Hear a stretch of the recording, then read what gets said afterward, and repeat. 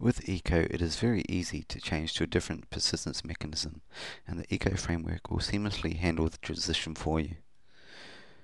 We will now change our application to persist its data to a BlackfishSQL database.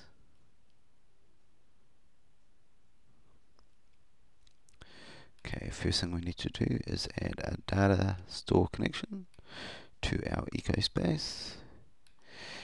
We will then configure the connection string. Rather than using in-process database, we will use the remote database just so we don't have any database file locking issues. And we will just store it in my common database location and simply call it eco master detail.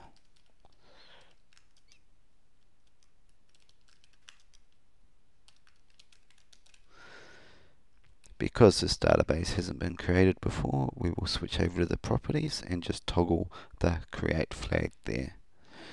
Now when we test the connection, the database should be automatically created. We now need to add a persistence mapper for Blackfish, which tells Eco how to persist our objects and map them to the relevant SQL statements required by the BlackfishSQL database engine. Okay, we need to set the database connection to the connection we just created, and we then tell the eco space that we are going to be using the Blackfish persistence mapper. Next, we need to generate the database schema, which we do via the generate schema button down the bottom. And this will give us a list of tables that are going to be created. If we now switch to the Database Explorer, we can create a connection to our database and see the tables that Eco has created.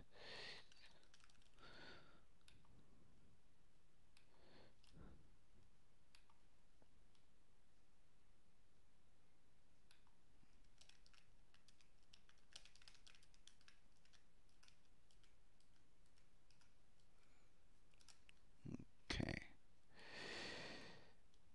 You will now see that we have the tables here that Eco created. Now we can run our application again.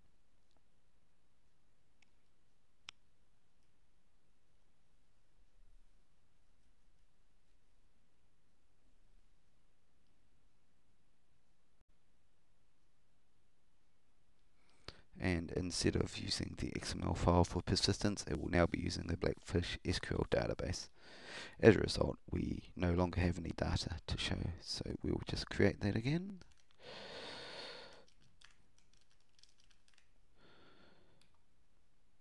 And some employees.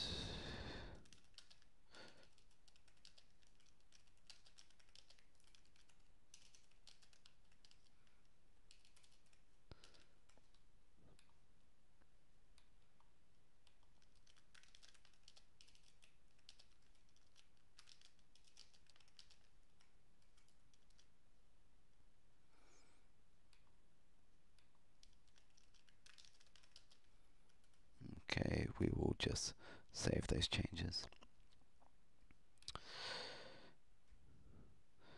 Now, if we have a look at Database Explorer and open up the company table, you'll see that the companies that we entered are there, as are the employees.